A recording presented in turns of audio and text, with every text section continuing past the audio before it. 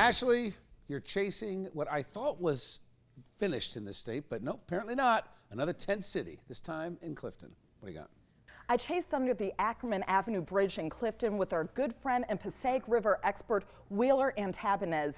Oh my God, this is what we're talking about. He shares this video of who lives under the bridge. Men who are migrant workers from Mexico and Latin America. A lot of times people get intimidated when they see homeless people living, in conditions like this, but really they're just humans like everybody else. As we speak, Clifton is grappling with how and where to move these people. It's nasty, it's not a place where you'd want to bring your children on a Sunday to enjoy the pristine river.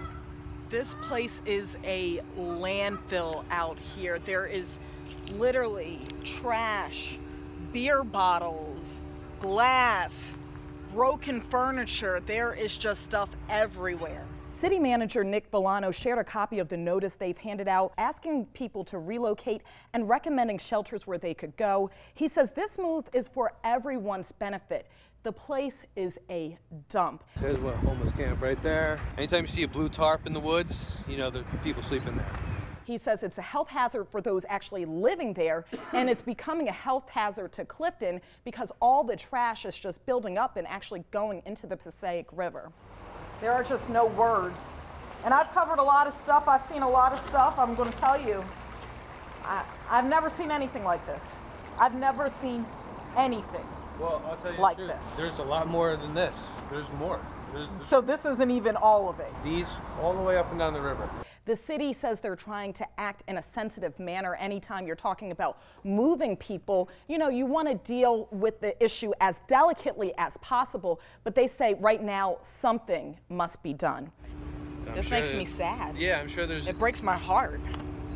I'm sure on both sides of it there's good arguments, but the reality of it is there's people living down here in these conditions, and we could either ignore that or we could do something to help them. How long have they been here?